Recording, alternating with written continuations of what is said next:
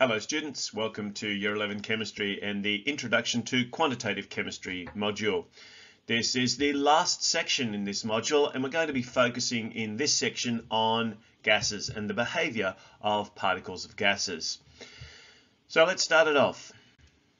The first thing that we need to do when we're going to be describing gases is to get a little bit of a picture in our heads of what we're actually talking about. So if we think about a container, and in this container there are a number of particles. The important thing about the particles is these particles are in motion.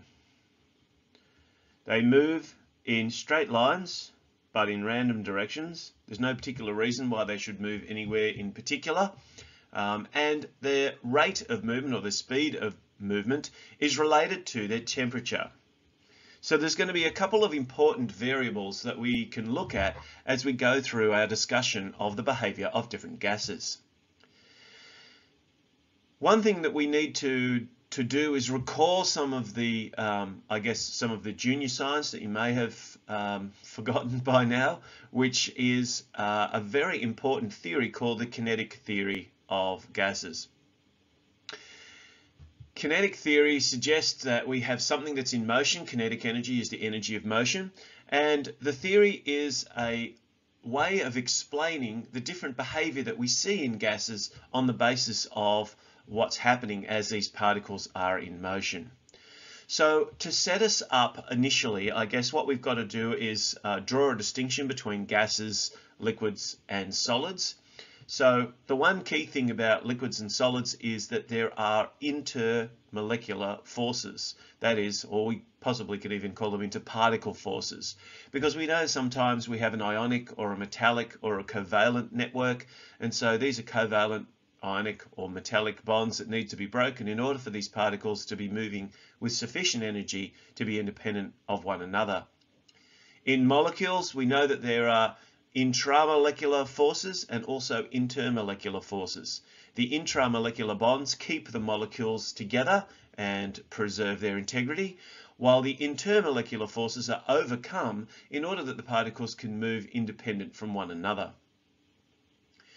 So when we're describing gases and the behaviour of gases, we need to focus on their speed, which is related to their temperature, the amount of space around them, which is their volume, the amount of space between them, which is really, I guess, looking more at collisions, both between the particles and also with the walls of the container, which we refer to as pressure, and the actual number of particles themselves, which is the number of moles. As we go through, as I said, we're going to be focusing on the kinetic theory of matter, but particularly kinetic theory of gases. Theories are things that help us to explain scientific phenomena, okay? They're not a hierarchy, they're not a, we know a little bit about this, but it's not really a proven law. Theories and laws are two very different concepts in science. And theories are our explanation for what we see. Laws are the mathematical relationships, and most of this topic is going to be about the different laws that relate to the behaviour of gases. But the kinetic theory is what helps us to explain our observations and explain why these laws hold in ideal situations, and in fact in many real situations too. So what we're going to be doing through this topic is looking at a number of different videos that focus on particular laws that show mathematical relationships between those different variables of temperature, volume, pressure, and number of moles, and also how our kinetic theory can be used to explain each of these different interactions. This is just an introduction to give you an idea of the sorts of variables that we'll be looking at when we're describing the behaviour of gases, and why it's important sometimes for us to consider what might happen to two particular variables when we hold two others constant.